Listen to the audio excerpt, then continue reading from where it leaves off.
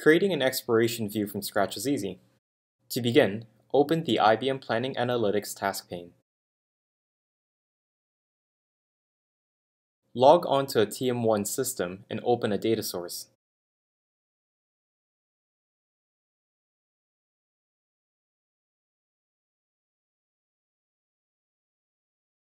Click the Expiration button located in the IBM Planning Analytics ribbon.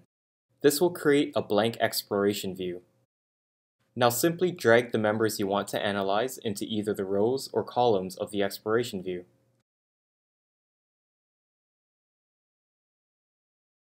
Or drag the members into the rows or columns drop zones in the Expiration Overview section.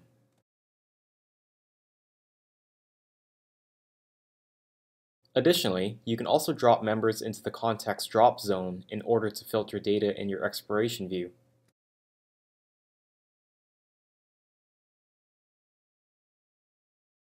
You can add more than one member to these sections for a more comprehensive analysis. Do this by either dragging another member into the rows, columns, or context drop zones, or by dragging a member just above or below an existing member in the rows of the expiration view. A bolded line above or underneath the existing member will indicate when your cursor is in the correct position. If the entire cell or set of cells becomes bolded, dropping a member will replace the existing member or members.